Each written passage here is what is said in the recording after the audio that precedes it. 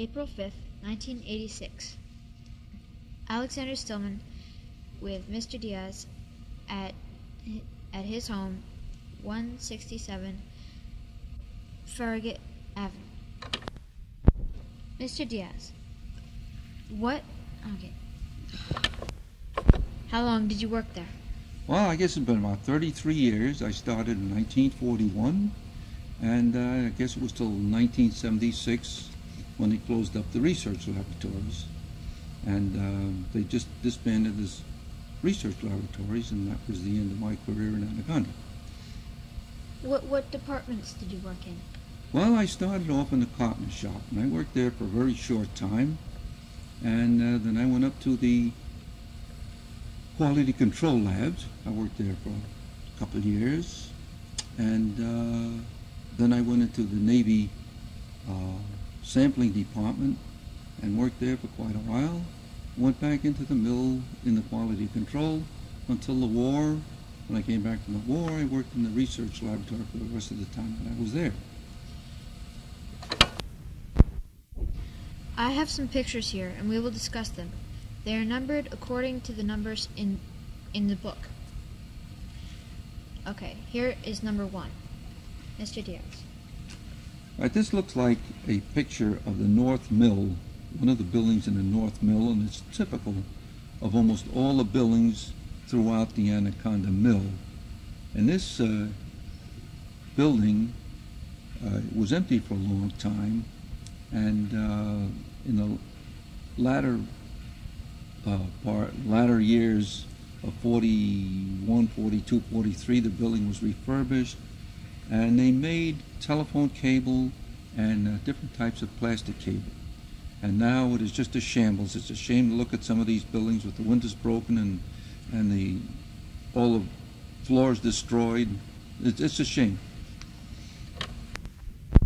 Now to number 2. Yeah, this is another use that's making out of the building now temporarily. Some company has come in here, and they get marble slabs from some foreign country, and they put metal hinges, not hinges, but frames around them, and they're using it to build some buildings in New York as facings.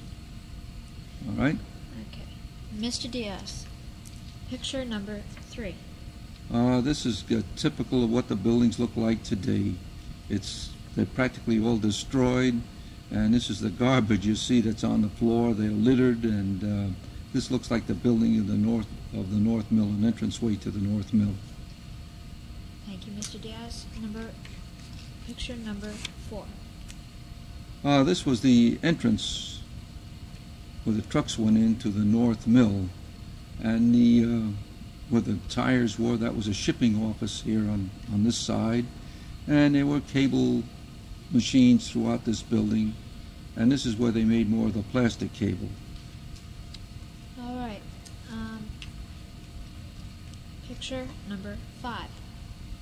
Number 5 is a railroad track. 2 sets of railroad tracks. This looks like it was in the further into the mill. One went to the main part, and the other one went further down along the side over to the rod mill. Okay. And number 6. This is part of the office building, the main office building, further down in the mill, and part of it had been burned out, and the rest of it was taken down. Okay. Number 7. This is in the main part of the mill, which we call the South Mill. It's a barge right in the middle of it, and the building behind it is the wire mill, the main building where they drew all the wire from rods that came over from the rod mill. This slip was also used. They had two tugs coming in. One was the Anaconda. I don't recall the name of the other one, and they used to bring barges of copper in it and tie up here. And in fact, there was a barge here that turned over one time and spilled all the copper. And they had to get dredges out, and they spent the barge actually turned upside down. They forgot to loosen the lines on it, and when the tide went down, the one side of the barge was tied so fast to the dock that the other side went down and just tipped the barge over, and all the bars slid into the water, and then it broke the lines, and it put the whole barge upside down. And they had quite a time fishing all the bars of copper out of it. It took them quite a long time to do it. Okay, number 8 looks like it's the same thing. Yes, it is. That's another picture of the same thing. It looks like a duplicate almost. Maybe it's just a little different angle. Okay, Mr. Diaz, number 9.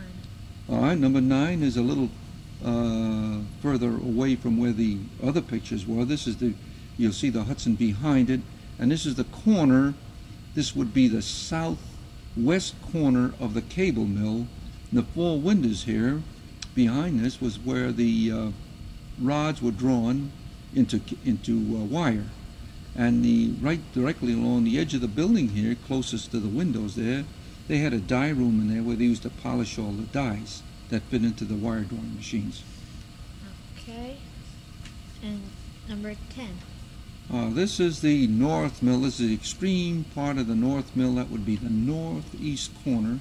This road comes down going from south to north, and they have a tennis club behind it. It goes all the way up to Robeson's and the Tower Ridge Yacht Club. And this is the part, in this area here, there was a shipping door right in this furthest corner that is just out of the picture. And the doorway here is where they used to load the freight cars for the cable they made at this particular section of the mill. Okay. Number 11. Number 11. This is a hard one to recognize. It looks like part of the North Mill shipping door, and the doorway where we saw number 4 or 5, where you could see all the garbage and the debris that was just sitting in the doorway. Okay. And number 12. This is the furthest most part of the North Mill. That's as far as you go, and the tennis court is over here. If you look at the picture, to the right would be where the tennis courts are, and to the left is the very extreme portion of the North Mill, and the shipping door is in the lower left-hand corner of this picture. Okay. Mr. Diaz, number 13. That's another picture of it, and you see part of the tennis court there, and you can see the shipping door a little better, and of course you can see the rooms of the windows and the rest of it. Okay. And number 14. Number 14, we go back to the dock area on the South Mill, I believe that this one is, and where they fixing up the boats, and I think they built a Truth Sojourner there. Okay. Number 15. Number 15, here we see again the North Mill, and this is part of the old marina, which is no more. It's part of the tennis club now. It's a shame that this marina went out. It would be a very handy place. And that's it. That's it. all the pictures. Okay. Thank you. And this concludes my interview with Mr. Gerald Diaz about the plant and facilities that once employed so many people, but is now wreckage. Thank you.